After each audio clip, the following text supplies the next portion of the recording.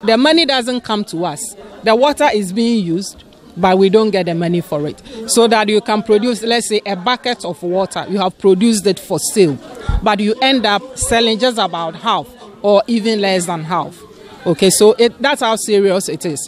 And that's why from time to time we mobilize ourselves. We go to the field based on sometimes tip-offs or what our task forces have uncovered on the field.